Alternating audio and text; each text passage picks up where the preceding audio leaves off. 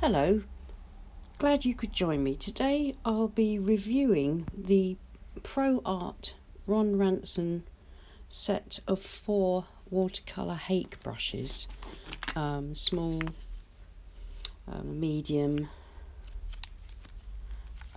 large and extra large. You can buy them as a set. I think at the moment, I think it's Curtis Ward in the UK has a special offer on at the moment for them, and they're quite a good price, and you can get them for a reasonable price on eBay as a set of 4. This is the large Ron Ranson Hake, and this is the extra large. You can see the difference. Ron Ranson, who introduced the Hake brush into mainstream painting, and was such a wonderful loose painter. Here he is in a photograph from my collection.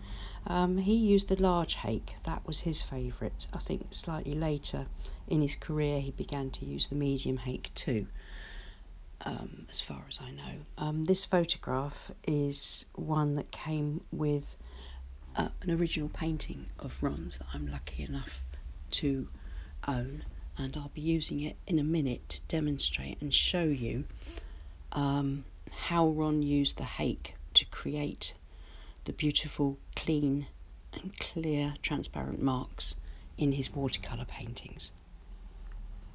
Right, the Hakes are unwrapped. They're all quite long and big. They're sort of about 8 inches long. That's 30 centimetres, I think, which gives you a lot of movement and flexibility when you're painting the length of the brush. Comparing the new one with my old one, you can see how the ends relax down a little bit, but can retain a nice chiseled edge if you're careful with them, which can give you an incredibly versatile range of brushstrokes and marks that you can make very, very simply and cleanly without too much fuss. Excuse me.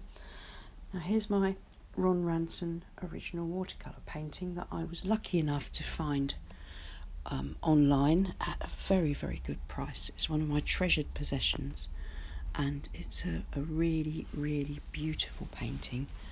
And here I'm just going to hover the Hake brush, the large Hake, over the painting in places, like here in the sky, just to show you how easy it is to make these marks, as long as you've got the right thickness of paint and water and moisture in the paper. The Hake is incredibly versatile. I mean, here for the distant trees, you can see the shape is literally just using the corner of the Hake to make that sort of triangular shape, and of course that gives us the impression of trees without too much fuss and detail. The viewer just really enjoys seeing this. And here on this tree, this slightly more closer tree, with thicker paint, the very, very corner of the brush has been used just to tip in, again, little sort of triangular strokes which indicate all the different canopies and clumps of the tree beautifully and simply. The tree trunks, you can see, using the chisel edge of the Hake, just loosely indicated, and the chisel edge can do even finer work. Like you can see here, it's the perfect fit for these lines that Ron has painted around the bridge and across the bridge. 3 lines, I think, across the top. With the chisel edge, I mean, the Hake is an incredibly versatile brush. It can be a bit tricky to get used to it to start with because it holds an awful lot of water, but once you get used to it and find out how versatile it is and the different strokes and brush strokes, lines, marks that you can make, it's an incredibly wonderful tool for painting with watercolour. Right, let's look at 3 of my paintings that I've painted almost exclusively with the Hake brush. This one of a path near Cuckmere Haven It's just mostly a wet into wet painting using the large Hake exclusively, just to make the marks of the distant trees, and then using the chisel edge for the riverbanks. Simple as that, really.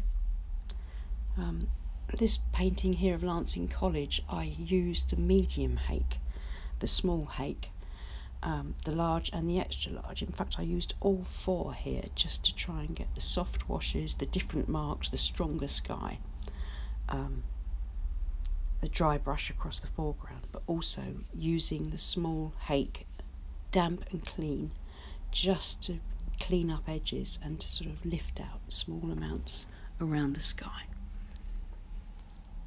Again, this one here I think was almost entirely done with the extra large Hake in order to keep it very light and very, very fresh, and then just put some rigger work detail on the top.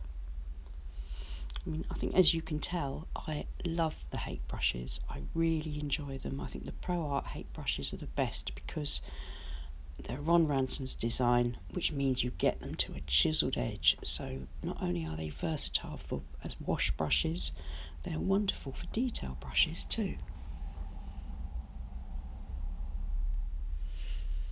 And let's just have a nice last look at Ron's beautiful painting. Just you, me, and the cat. Thank you for watching, and I hope you don't mind. The cat seems to like interrupting me towards the end of these videos.